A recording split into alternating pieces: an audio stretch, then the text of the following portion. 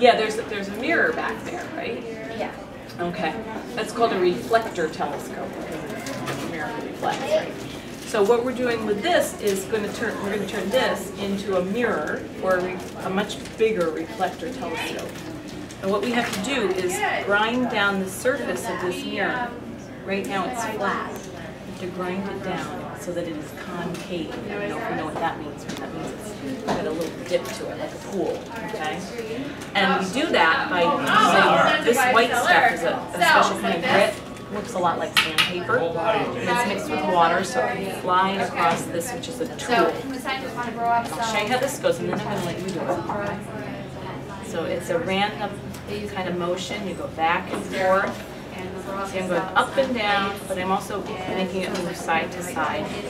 And it's really, there's no way to do it wrong right now, so you don't have to worry about that. And here, I'm going to put this on here, and I'm going to let you try this. This is going to be pretty cool. That's how they grow up a whole bunch of things. Yeah, back and forth. Yep. Here, let me show you something. Keep your hands on there, okay? I'm going to move it myself and feel how far we are. Okay? And don't worry, you won't be able to break it. Even if it falls on the ground, it's pretty thick glass, so at this point you won't be able to do any damage to it.